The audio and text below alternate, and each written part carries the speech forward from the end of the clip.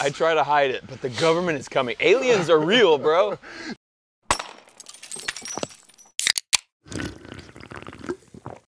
What's up, guys? Thanks for tuning in to Have a Beer with Obi.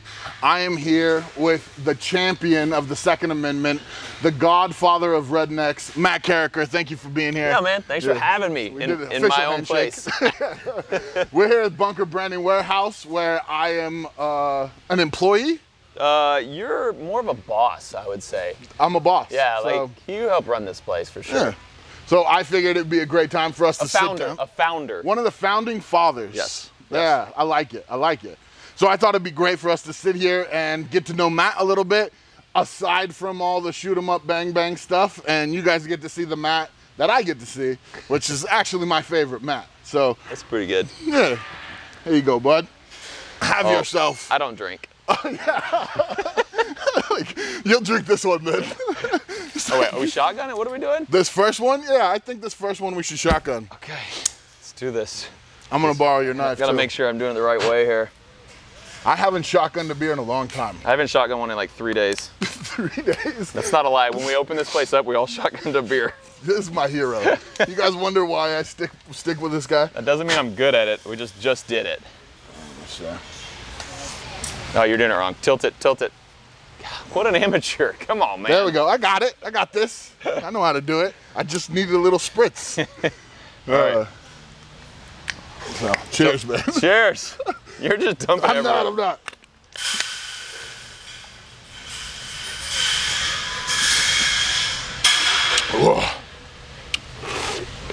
Well, if you take away how much I poured on the floor. I mean, I didn't spill a drop, just so you know. We're pretty even.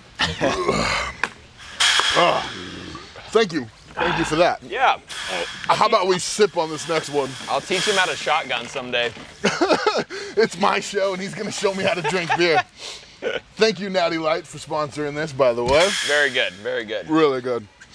So, I wanted to actually first start talking about, I'm sure everybody always wants to talk about how you got started and where you came from and everything.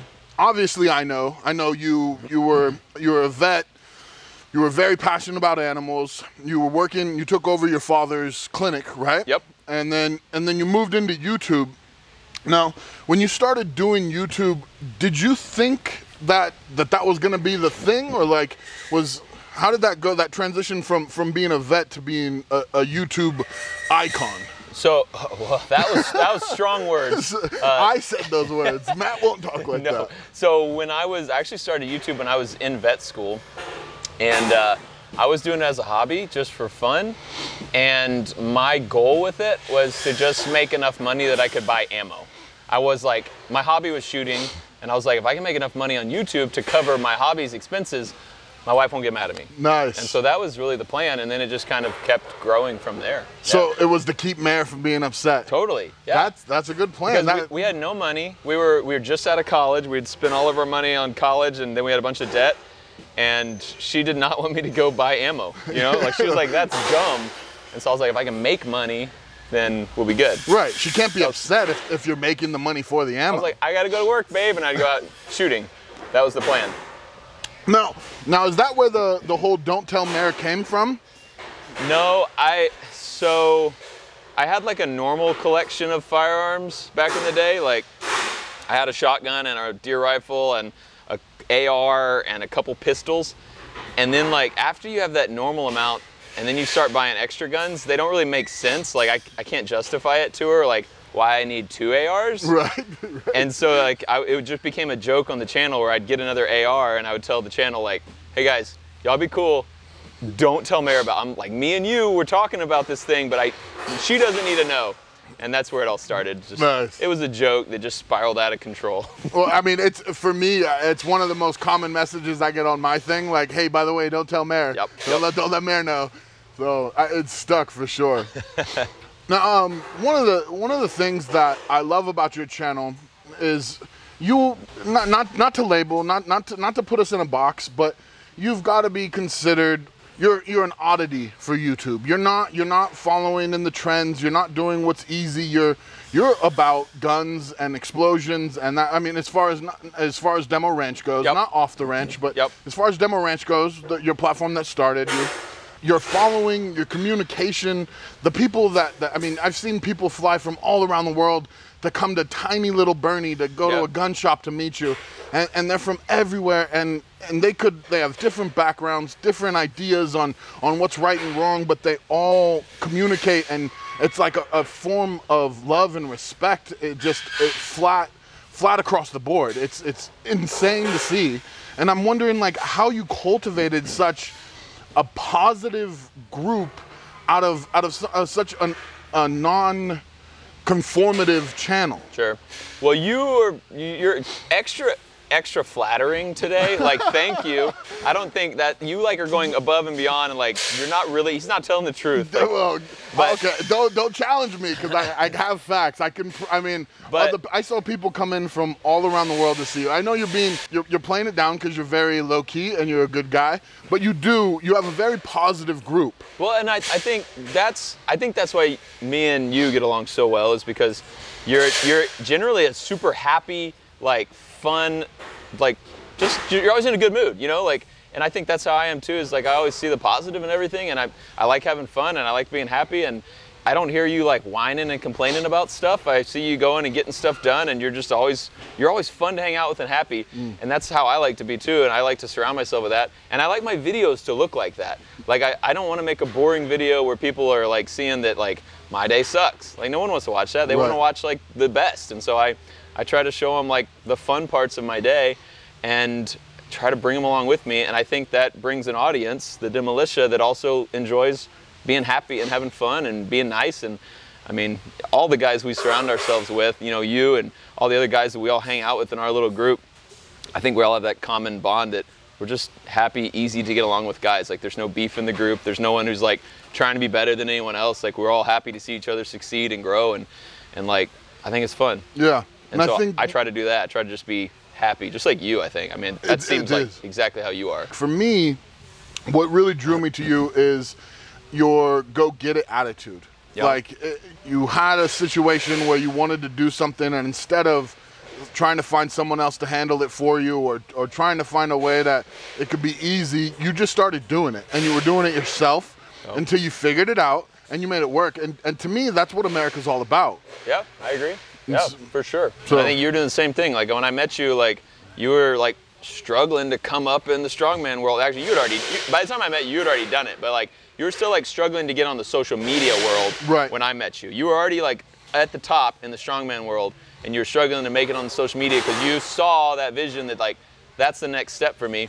And now look at you. You made it happen, you know, like you're there. It's been a different type of work ethic. Yeah. And I learned from watching guys like you and our crew. We've got this really cool crew that just, you know, encompasses that whole idea of if you want it, go get it. For sure. For sure. I agree. Your other channel, Off the Ranch, which as far as channels go, like it's so cool to see someone who has such a successful channel like Demolition Ranch to then come out and branch off and be like, all right, well, this one's got no guns, no nothing. This is just me, my friends, my family, and we're gonna mess around. We're gonna do all the silly fun stuff that has nothing to do with the Second Amendment. Yep. And now when you did that, first off, I wonder what made that happen, and then what were the unique challenges in not only having two channels that you have to create content for, but having two channels that one of them is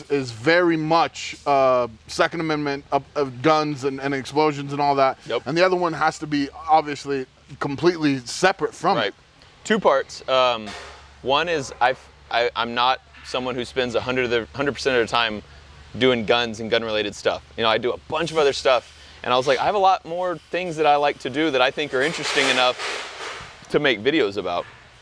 So I thought I have more to offer, so I should show that. But also I was worried, I mean, it was probably 2 years ago when YouTube was really cracking down on gun videos. I was worried my whole channel was gonna get deleted. And that was the only thing I had was Demolition Ranch, you know, a few years ago. And I was like, if that's gone, I'm out. Like I gotta go back to being a full-time veterinarian which would be okay, but I really like making videos. Like I love that creative outlet. And so I was like, you know, it's kind of a safety net to have a secondary channel, but it also was just, I thought I can make cool videos in other ways besides pew pew videos. Yeah. Now because you have that one and it's kind of a newer one, not kind of, it is the newer one. Now, is that one tend to be more exciting for you now? Is the other one starting to get like, to where you're like, oh, another gun video? Or no, is it still? They both, like, I'll make too many videos in a row on one, and I'll be like, I need to go make some of the other because I'm bored with this. And I'll go make some of the other, and I'm like, I miss making gun videos. And I'll go back over there, and so it allows me to like never be bored. Because, awesome. I mean, like, this building we're in, I built a lot of it showing the progress on the Off the Ranch channel. And so that was really fun that I could show a part of my life, a part of that day, you know, but I couldn't show that on Demolition Ranch. No one wants to see what kind of flooring we put in the warehouse on Demolition Ranch. So just another avenue to kind of show what we're up to. Well, and it's like your house that you bought, the mansion. Yeah. So you for those of you guys who don't know, you got this beat up, busted out mansion that's been for sale forever. Yep. And then you started renovating it, and the turnout for those videos and the love. I mean, I didn't know it was gonna blow up. Like it took off, and it's doing so much better than I thought. Yeah. I was hoping people would want to watch it, and like it's just been, people love it. Yeah. People talk about that just as much as the other stuff now. You're basically really cool. You're a contractor and a gun guy almost equally. Yeah. It's crazy. It's cool. And it's people are always like, how do you do it all? I don't. I have help. I have so much help. I mean, you know all the inner workings. Like this bunker branding business, I don't run the day-to-day here. Like I've got the best friends and family all here making this work, you know. And so I'm just really good at networking, using people who I really know and love and trust to come help me build these things. I'm just the face of it who gets to take all the credit. Yeah. You've collected a good crew, and I know what that takes. We've got our camera guys and stuff in it. So I actually learned from you how to surround myself with people who are the same style, where they're ready to put it out. I want 10% of whatever you're doing. 10%. You could have 10% of you guys go like his stuff. The other 90%, yeah, you can too. Stay away. Stay away from it. Yeah, I was always so impressed with, like, it just seems like your energy for life is the real draw. Like at first, a lot of people could have been like, he's just got a bunch of guns and some explosions, and of course people want to see bombs go off and tanks do this stuff. But then you're like, well, then why do they want to see me paint? Why do they want to see me do this? And it's your love for life. People are attracted to that. I think it's because I'm like genuinely excited about things, like building the stairs in there. Like I was so pumped to see those stairs go up, you know, and I think people feel that energy and they get excited about it too. And like we've got a really tight-knit crowd. Like I feel like I'm like with them, they feel like they're a part of the channel. And so like I think when I genuinely get excited, they feel that and they get excited too. And like that just makes the videos fun for me to make. It makes them fun for people to watch, I think. And that's what I try to do. I try to keep it fun because it makes it more fun for me. Yeah. Now, do you feel like one audience differs from the other in a major way? No, I think they're 75% the same audience. Yeah. I think. I mean, there's some people who only want to see guns. They could care less about the rest of it.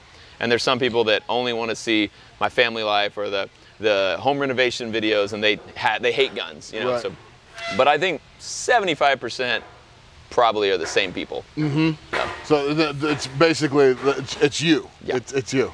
That's cool, man.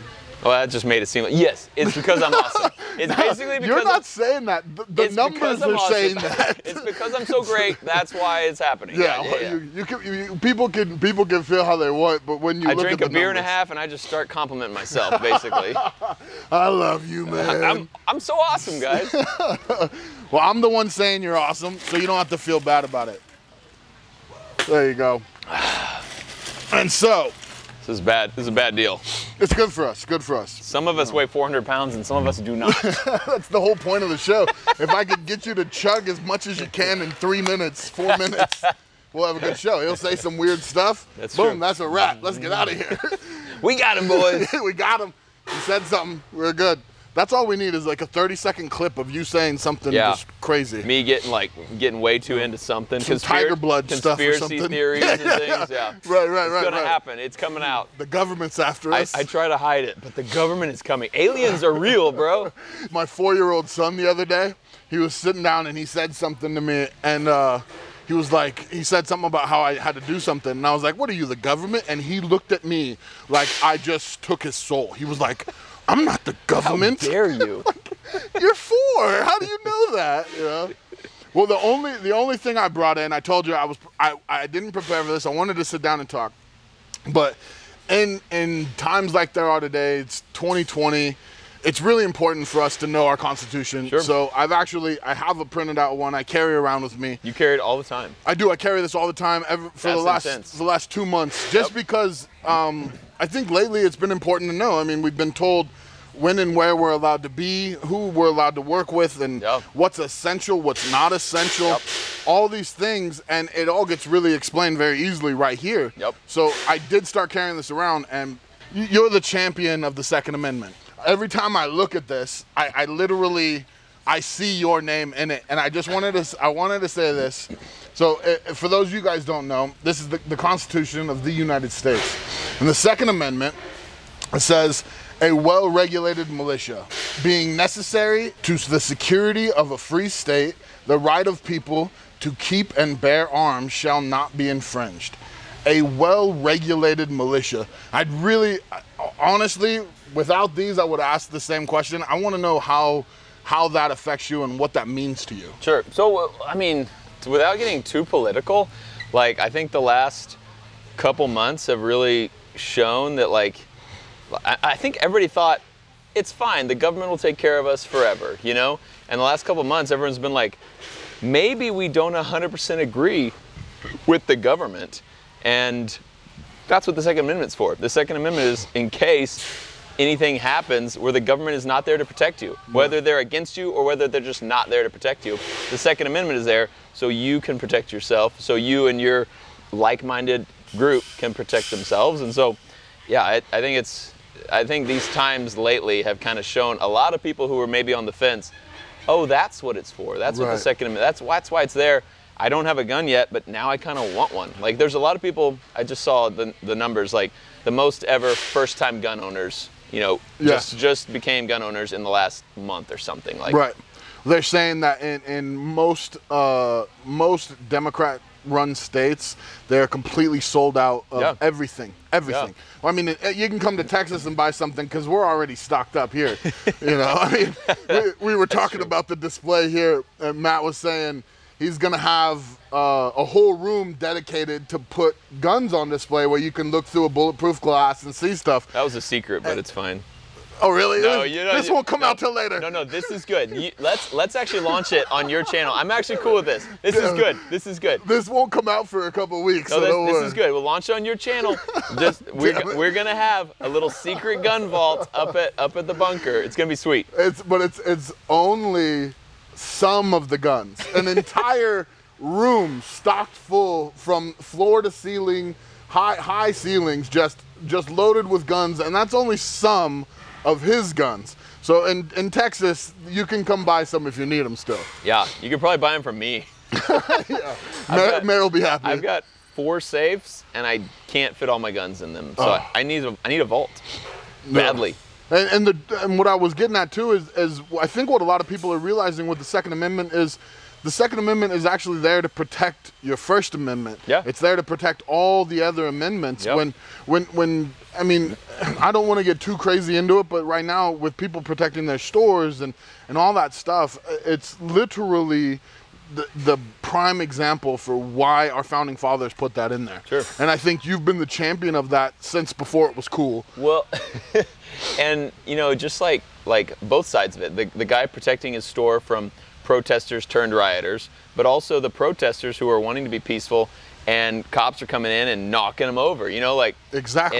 And if they're actually peaceful and cops are coming in and doing too much, that's why they have militias, you know, and I'm not saying rise up. Right, like, of course. We're not there. No. We are not there. But I'm saying if, you know, it got 10 times as bad, that's what it's for. Right. And so. You see a lot more peaceful protests when everybody's armed. Sure, and that's just a fact. Sure. You know, it keeps the police on their guard and on their best behavior, and it keeps the people on their best behavior. Yeah. And that's what it's all about. I think right now, I mean, if you listen to people like never before, they're trying to tell everyone every family in America should have a firearm. Sure. Now. And there'd be a lot less break-ins if they knew whoever's in that house has a firearm. Yeah. Like you wouldn't go, yeah, I'm gonna go steal that TV. You'd be like, it's not worth it. Yeah. To finish this off on a lighter note, and with all the time that you've been doing the videos and all the effort, and coming from the guy that I've seen on your first couple videos to the man that you are now, completely different person. Completely different person. I love the old you. I freaking adore the new you. You've grown into being. You just more solidified who you are on the inside. You're a father with a bunch of great kids. You do a bunch of really cool stuff. And come on over here, Lincoln. You can come over if you want.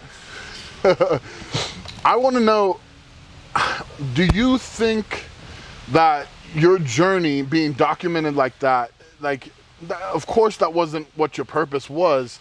Can you see how a lot of people can follow along with that process and kind of find themselves through it? Like for me, I can see someone who didn't really know exactly who they were, and by the time you get to now, you're so much more confident in yourself, and you're so much more, you're just able to be you all the time, and it's inspiring. And I don't think you ever meant to be this long time lapse of how to become a man, but you know, I mean, when Lincoln looks at those videos and stuff and sees how you've grown, have you ever thought about that? Have you ever thought about that?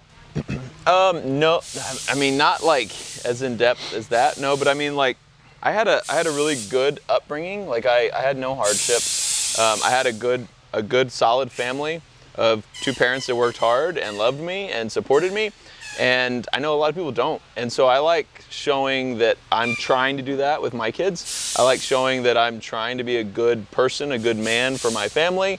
And for those people who don't have, like, you know, they don't have that guidance as much. You know, a lot of young kids maybe don't have that family around them and don't have that guidance. And I kind of like to show them what I think a good family looks like. I'm not saying we're perfect by any means, but I think we're a good family. And we're trying to strive for better every day. You know, we're trying to be better people and have better lives every day, and that's what I try to do every day in my normal life. And so my videos kind of reflect that, I would say. Yeah. And hopefully my kids learn that, and hopefully we can influence some of the youth growing up in the future that will, you know, see my videos and say, that guy, he did a good job. I want to try to do that. Yeah. You know, that's really what it all comes down to in the end. Well, I think it's pretty safe to say you've done that, brother. Thanks, man. Appreciate it. I think you're doing it too. Well, I really thank you for being on here. Guys, go check out Demo Ranch. Check out Off the Ranch. Obviously, you know him. He's the king, the man, the godfather of the Second Amendment. Thank you, Matt. Thanks. Can you drive me home? Lincoln's got us. Sweet.